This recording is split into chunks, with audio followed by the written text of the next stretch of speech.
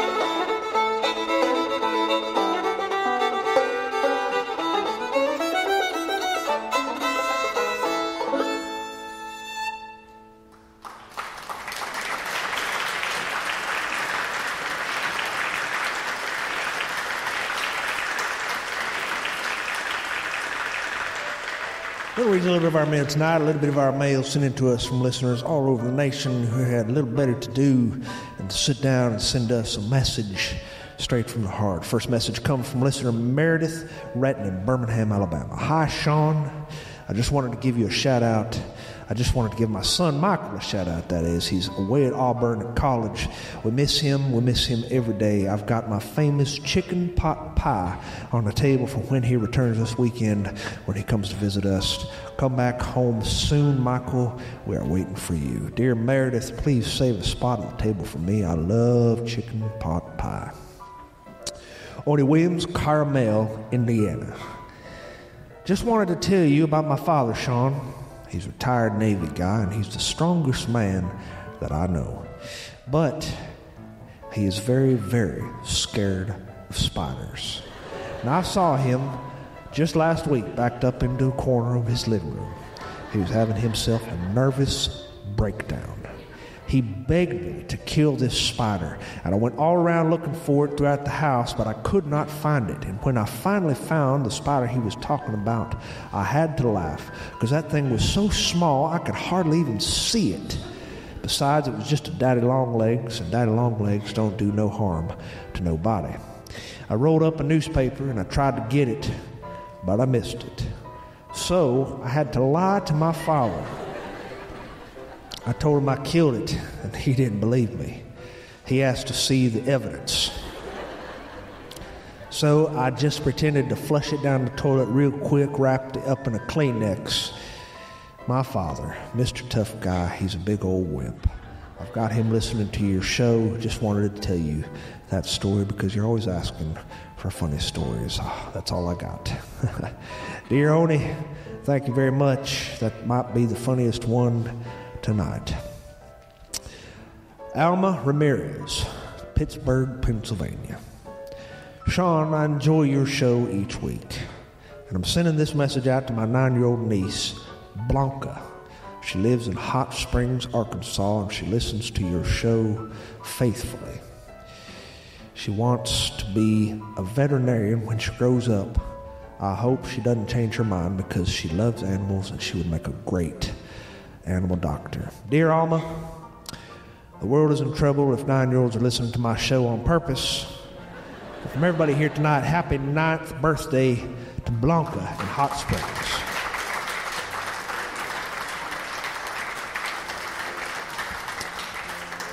Philip Supfold, Alpharetta, Georgia. Sean, my mom had so many jokes memorized, it was insane. She could tell stories about this and that and the other, and she could make you laugh. Oh, she could make you laugh, and I wish she were here with me sometimes, because days get lonely in this big old house where I live, which was the same house you raised me in. I still sleep in the same room that I slept in when I was a baby. But now I live here with my family, and I sleep in that room with my wife. And my mama lives in heaven. I was just going to tell you I miss her spirit, I miss her stories, and I miss her jokes because they were the best, and she always made me feel like life was never as bad as we make it out to be sometimes. I don't know if people in heaven could hear you, but would you wish my mother peace? Dear Phil, you got it, brother. Dear Philip's mother, may you have peace wherever you are. Beck Wyndham, Oklahoma City, Oklahoma. Sean, I saw an advertisement for free puppies on the side of the road. It was a sign made of poster board, written in Sharpie marker, and I really, really did not want to stop because I don't have room in my life for a dog, even though my kids don't believe that. But these puppies were St. Bernard puppies, and I don't know if you've ever seen a St. Bernard puppy, but they are the cutest things you have ever seen in your life. When we got there, the mother dog was chewing on a toy. When I got closer, I could see that it was no toy at all. It was a brick. This dog had jaws that were big enough to chew a brick in half. I told my son, no, and no, absolutely not. We are not going to have a puppy whose mother chews bricks for fun. We cannot afford a puppy. We do not need a puppy, especially one that gets this big. That was 3 years ago, Sean. And since then, that dog has chewed up every piece of molding and trim in our house and ruined every stitch of carpet on our floors. He's a St. Bernard, and we call him St. Peter. And we would not trade him for anything in the world. Anyhow, you write and you talk about dogs a lot. I thought I'd tell you about ours. Dear Beck, thank you very much. The world needs more dog stories. Johnny McConnors, Chanute, Kansas. Sean, I just met a cousin that I never knew that I had. And we met, of all places, in a bar in Joplin, Missouri. I thought she was kind of cute, and I was going to hit on her, and she's about my age. I saw her sitting listening to the band, listening to them play, and I noticed this guy that she was with. When he got up to go to the bathroom, I thought to myself, now's my chance to make her notice me. And I realized that long, long ago, we used to go to church together. And then I felt kind of bad about trying to make a pass on her. We started talking, and the more we started talking, the more I realized how familiar she seemed. And it turns out we share a lot of the same kinfolk. And now, this morning, I just figured out through talking to my mother on the phone that we are second cousins. And I feel very, very badly about my intentions. Anyway, I know this sounds weird. I know this might be something you might not want to read on your show, but it made me feel so connected, actually, to know that she was my cousin. A connection to this big world. You never know where you'll find family. Just don't try to make the moves on your family. Danny Wilmers, Athens, Georgia. Hi, Sean. My mother's almost 80 years old tomorrow. 80 years old. She's actually the one who introduced me to your show. So I just want to say, anything my 80-year-old mother loves is good indeed. So keep up the good work. From everybody here, keep up the good work. Wish my mother a happy birthday if you can. Her name is Anna, but everybody calls her Sugar for short. Dear Sugar, from everybody here tonight, happy 80th birthday. Happy 80th birthday, and may your kids rise to bless you and never give you anything that would cause unnecessary heartburn. Lonnie Robertson, San Diego, California. Sean, I've never been to the South, but your show makes me want to go try it out real bad. I'm in the process of booking our Christmas break vacation to tour all the sites in Alabama, including Black History sites and sites from Selma, the Selma March. And then we're going to go to Tennessee, hopefully to get a taste of the mountains, and probably even go to Dollywood. Hopefully, we'll get to try some of those down-home biscuits you always talk about. Just wanted to let you know that you have a friend here in San Diego, and if I ever meet you, I guess we could call each other cousins. Your buddy or / cousin, Lonnie. Dear Lonnie, from everybody here tonight, I think I can give you some pertinent advice. Find a joint with muddy trucks in the parking lot, and I guarantee you your chances are 9 to 1 that you will find the best daggone biscuits you have ever tasted in your life. And that's letters from our listeners. We're going to have another tune here from the Quasi Brothers, everybody. The Quasi Brothers.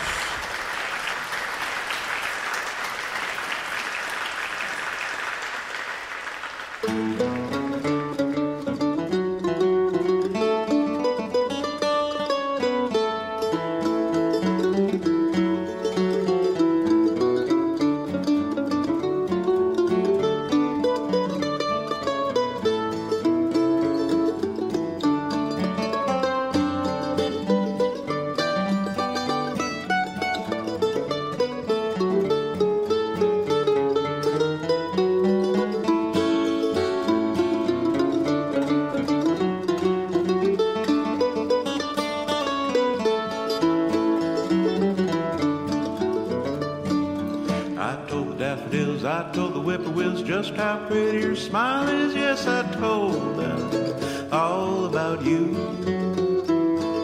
I told each little bird, every little single word that you said is worthwhile. Yes, I told them all about you. I told the moon, every little star that shines above, about the way you roll your pretty eyes and how you love. Each little honeybee knows it's gonna be honeymoon for two. Yes, I told them all about you.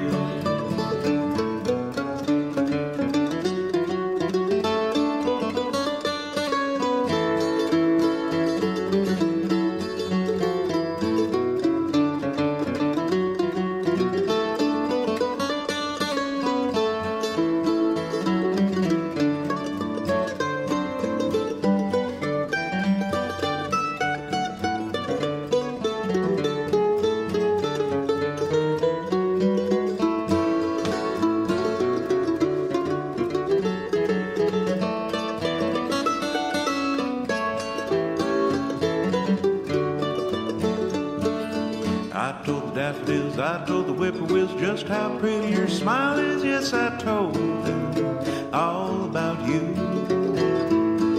I told each little bird, every little single word that you said is worthwhile. Yes, I told them all about you.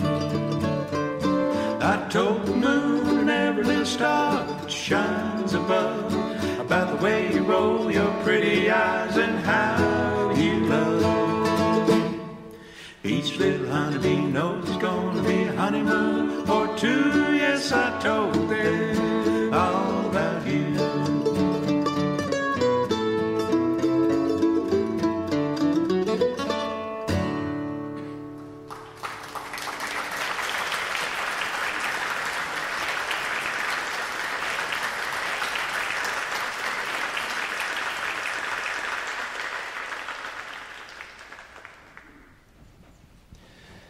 Oh, it was a lovely autumn day, a lovely autumn day. It was the kind of day that makes you just feel like your heart's been broken. It's a beautiful time of year when the glory of summer starts to fade and the beauty of autumn starts to rise. Of course, nothing is really rising. The dew is receding from the trees, which begin to lose their color. I was in Birmingham last week for a show, and Birmingham seems to have somewhat of a season.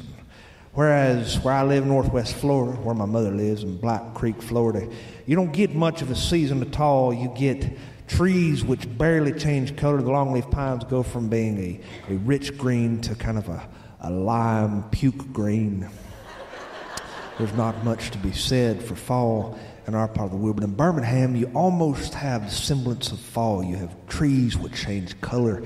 A week before, I was in Guntersville, Alabama, and fall was beginning to take over the world, beginning of October.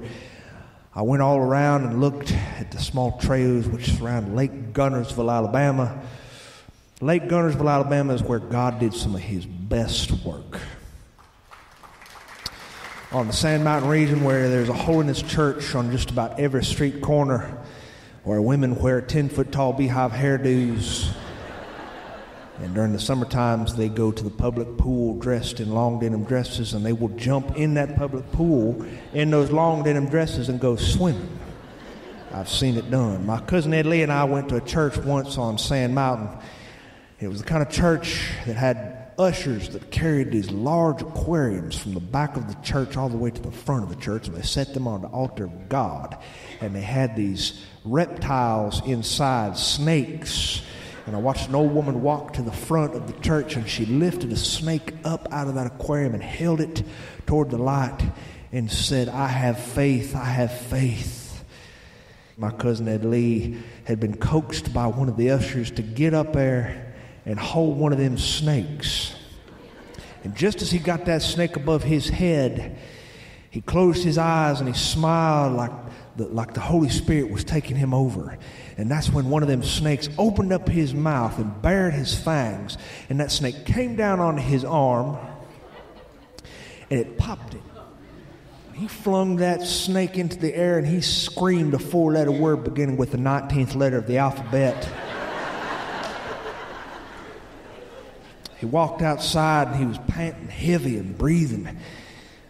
This old lady came out. She rested her hand on him. She said, "Do you believe that God can heal you?" He said, "I don't know." She said, "Well, you better, because all them snakes in that aquarium in there have been defanged."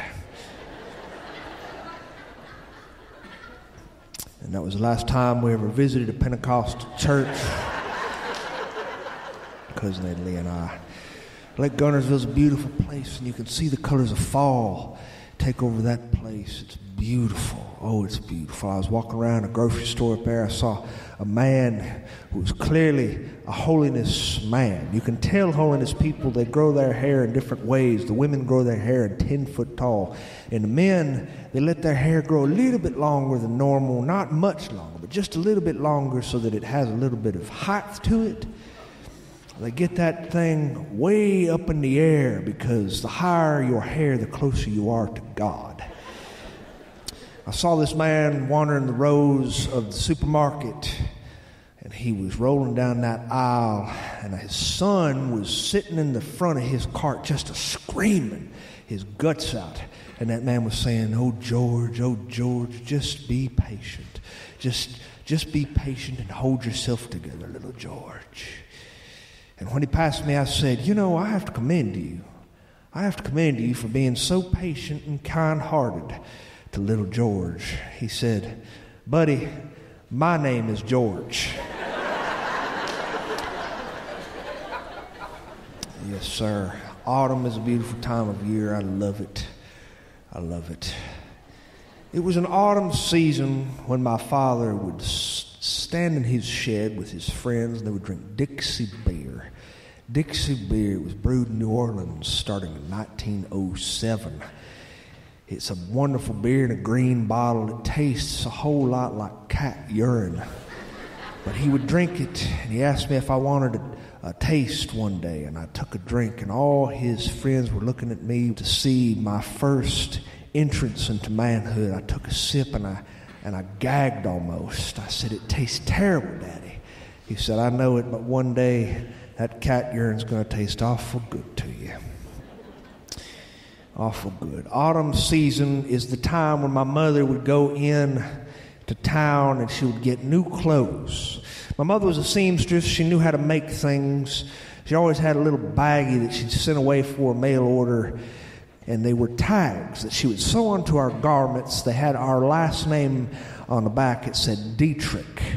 There were some tags with my name, some tags with her name, some tags with my father's name. My father always had a tag with his name in it for everything that he owned. His welding jacket, his welding overalls, his welding jeans, even his welding helmet. My mother would sew our names into everything we owned. All of my underpants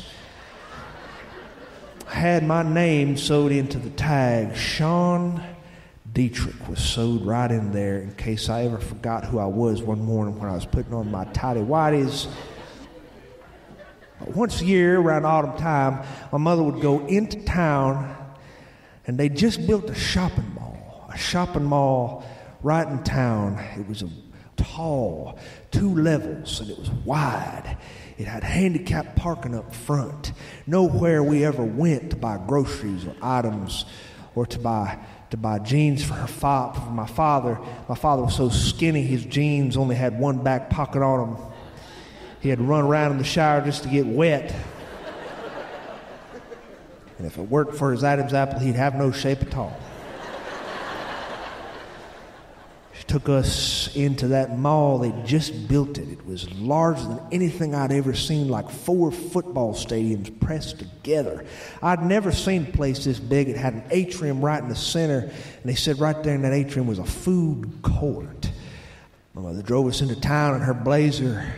She kicked open that door, and we walked through this long parking lot toward the shopping mall. It was incredible. We walked through these sliding doors.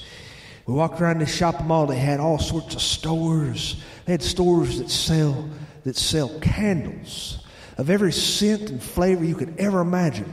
The reason I stopped in this store was because it smelled like a big old pumpkin pie. But it was not pumpkin pie. It was just a candle called pumpkin pie. I'd never heard of such in all my life. It was the most wonderful thing I'd ever smelled. I took that candle. It was called a Yankee candle. And I sniffed it. I pulled that sniff into my lungs. And while I was in that candle store, I somehow got detached from my mother. I'd wandered off. And I lost track of her. I walked out of that store and I was dizzy from all the scents of candles I'd been smelling. And she was gone. And I was terrified. I didn't know where she was. There were people walking by me of every shape, size, and denomination. I could tell just simply by the way some of these people were walking, they were not Southern Baptist because they had rhythm in their step, and Southern Baptists do not have rhythm. We were the kind of people who did not believe in premarital relations because it might lead to dancing. You can watch me walk across the room and you know that I was raised Southern Baptist because I have a little hitch in my get along. I have a stiffness to my gait.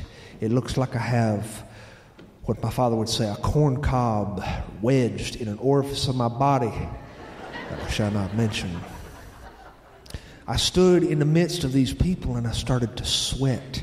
My palms started to sweat, my forehead started to sweat, and I felt like I was losing all my color, much like the leaves do during the autumn season. I was terrified. And I called out, I said, Mama, Mama. But I couldn't find her. And I looked at the sign above that storefront that I was looking at, Yankee Candle Company. I knew the demise of my life would be because of a Yankee. I knew it. Ever since my father had been walking along one day, ever since he'd seen a man standing on the ledge in a big city, the ledge just outside Spring Hill, Tennessee, the man was standing there and he was about to jump. And my father said, don't do it. Don't do it. He said, give me one reason why. And my father said, because of your mother. Don't do it because of your mother. He said, I ain't got no mother. My father said, well, don't do it because of your father. He said, I ain't got no father. He said, well, don't do it because of Dale Earnhardt. The man said, who's Dale Earnhardt? My father said, you know what? Just go ahead and jump, you Yankee. I started walking along this shopping mall and took my chances. I looked around. I saw nothing of familiarity. I saw stores that advertised earrings, not for women, but for men. A man was standing out front. He had piercings in his nose and piercings in his ears. He wore jeans that were not blue, but white colored with little flecks of dark on them, and they had holes on the knees. He had an earring wedged in his nose, with a chain strung from that ring in his nose going to his ear. I stopped and I asked him why he had pierced his nose. He said, because it's cool, son. It's cool. Would you like me to pierce your ear? And I walked 2 steps backward from him, and I bumped right into a man who was wearing pure leather from head to toe. His hair was greased to his head, and he had a ducktail coming down over his forehead. He had snakeskin boots on and a chain going from his pocket to his wallet. He said, watch where you're going, son. And I was very scared. I'd never seen this many people in one place before. I kept on walking, and I walked on a little further, and there was a place that sold perfume. There were smells inside this store that were terrifying because they were not what I was used to. I was used to my mother's perfume, which was Estee Lauder's Youth Dew. I kept on walking, and I passed Macy's department store. I'd never been to a Macy's before in all my life. There was a man in that store. He was playing the piano. He had claw hammer coattails coming off his tuxedo. He was playing Rhapsody in Blue. He was playing songs by George Gershwin. He said, it's customary to tip the piano player's son. I said, I ain't got nothing but a quarter. He said, a quarter will do. And I threw a quarter in his jar, and he played something for me from a composer he said was from France called Saint-Saëns. He played Carnival of the Animals, the Swan. Da, da, da, da, da, da, da. Oh, you should have heard him play it. It was beautiful. It drew a small crowd of people around him. There was a man in this crowd. He stood there. He had a corduroy jacket on with patches on his sleeves. And he clapped a few times. And the man reached into his coat pocket and retrieved $2 bills, and he threw them into the man's jar. He said, "Can you play something from the Cokesbury hymnal?" And the man with the claw hammer, tuxedo jacket on, said, "Sure I can, sure I can." And he played, "Fairest Lord Jesus, ruler of all nations." There was a gentle applause that that man received, and the man in the corduroy jacket who was standing next to me, he looked about 7 foot tall. He had shoulders longer than a longhorn steer. He had faded blue jeans on. He looked like the kind of men that my father used to have fun with in his shed when they'd hold long neck bottles of Dixie beer, sweaty bottles, and they would tell outrageously untrue stories. And sometimes my father would ask me to tell a story because my father had taught me 2 or 3 good stories to tell. One of the jokes my father would have me tell for his friends in that shed would be the joke about the Southern Baptist preacher who did not believe in Halloween. He believed Halloween during the autumn was a raucous holiday that was sinful, where men and women would encourage their children to dress up like horrible creatures. He thought it was terrible and lascivious. And yet one night, on Halloween night, he was coming home from a prayer meeting, and his wife had decided to give him a scare. She went to the store and she bought one of the masks that the young'un was wearing. It was a terrible mask of Frankenstein, a horrible mask. And she hid in the bushes, and when he was coming up the sidewalk, she waited for him. And just at the last moment, she jumped out and she scared the living bejesus out of him, and she said, "Boo, I'm the devil." And that Southern Baptist man just held out his hand unmoved, and he said, "I'd like to shake your hand because I'm married to your sister." This man played the piano in the mall. He was good. He played "There's Room at the Cross for You." He played "What a Fellowship, what a Joy Divine, leaning on everlasting arms." And the man in the corduroy blazer, he just clapped very softly for the man playing the piano. And so did I. The man in the corduroy jacket looked at me. He said, "Say, you look familiar." He said, "Are you lost?" I said, "I don't think so." My parents had taught me to be very, very wary of strangers, because when you grow up in a place that's very small, you learn how not to trust people who don't look like you do. But this man looked a whole lot like the men my father came from, the men I came from. He said, "You look lost." He said, "Where's your mama or your daddy?" I could feel my face start to break. I said, "I am lost. I don't know where I am." He said, "Well, I can help, I think." And he held out his hand. He said, "It's okay. It's okay. Let's go find your mama." And I was very wary. I didn't know what to do. I said, "I'd prefer not to hold your hand, sir." He said, "That's okay. That's okay." I put my hands in my pockets, and I stayed at least 4 feet away from this man. And we walked through that shopping mall together, me and this man. We walked through all sorts of stores. We passed all sorts of people. And I let people walk between us because I was too afraid to stand close to him, because I did not know him. I did not trust him. People from small places are distrustful. But I followed him. We walked past the J.C. Penney, and we stopped and we looked at the mannequins in the window. He said, "What kinds of fashions will they come up with next?" He said, "Do you know that in my mother's day, they wore dresses that came all the way down to your ankle?" He said, nowadays they wear things that come up above the knee. What's this world coming to? We kept on walking. We walked a little further. We passed that Yankee candle store again. He said, my God, it smells like a bakery in there. I said, don't go in there. It's just a bunch of Yankees who don't know who Dale Earnhardt is. We kept on walking, and we walked into Saks Fifth Avenue. I'd never been to a store like this before. I didn't know where Fifth Avenue was and why you need a sack when you was going there. We walked through the women's department. It was the women's lingerie department. Saw a girl. She was trying on this dress that was a take-apart dress. And there was a woman, and she was with her daughter, a shapely young woman, and there was a sales lady who was with them.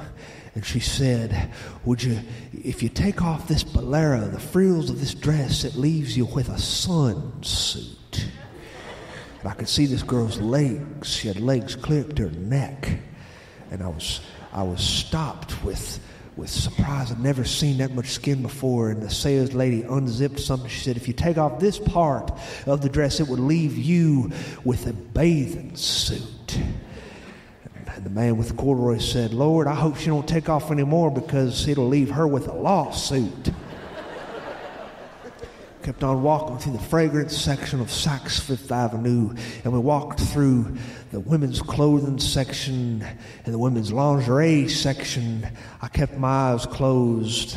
Walked through the male clothing section where they had the cheap neckties and the cheap jeans that my father said were the kind of jeans would fall apart if you ever put them on. My father only bought jeans from a store where you could buy welding jackets and leather gloves and pieces of rope that you could use on the job site. He did not buy designer jeans. And we finally got to a place where I saw my mother, and she was talking to a man in pressed blue clothes with a badge on, and she was crying.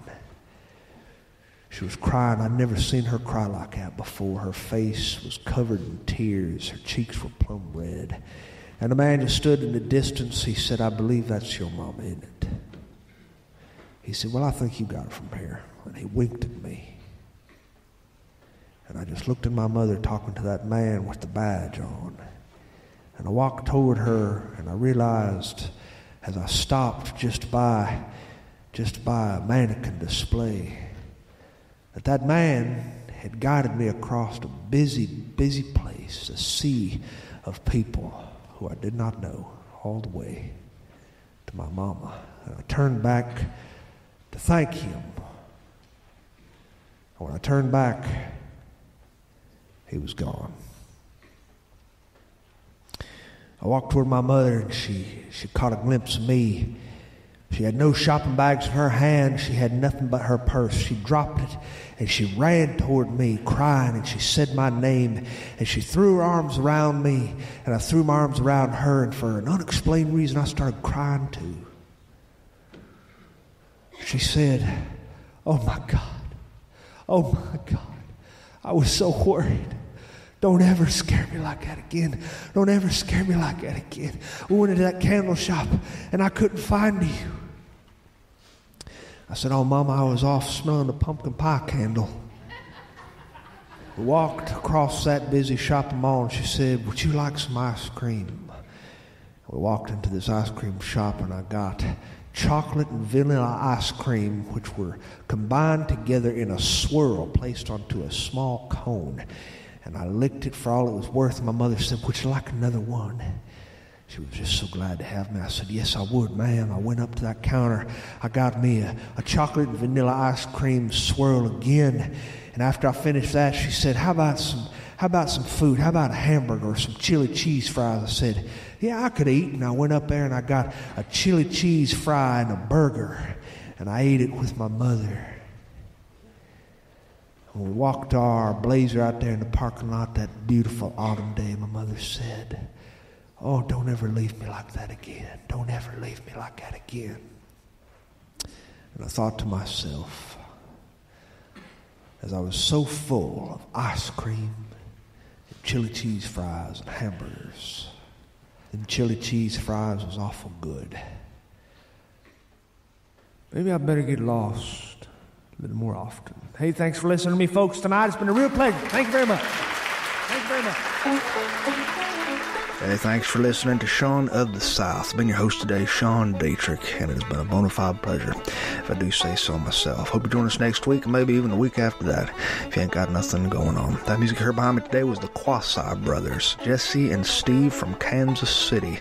Since Jesse moved to KC in 2013, they've been playing nearly every Tuesday evening, learning new and old songs on a combination of the fiddle, banjo, guitar, mandolin, and any other stringed instrument you can think of. These guys aren't just good, they're beautiful. Check out their music on iTunes, Amazon, or CD Baby, or look them up on Facebook, and you won't be sorry that you did. To find anything more about what I do, you can visit SeanOfTheSouthShow.com. And while you're there, I hope you take the time to check out our archives. You can find every episode starting from the very first one to this current episode you just heard.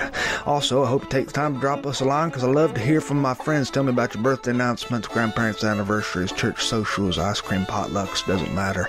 And I'll do my best to read them over the air if I am so inclined, because I love to do that sort of stuff for my friends. And speaking of friends, wherever you go, there you are.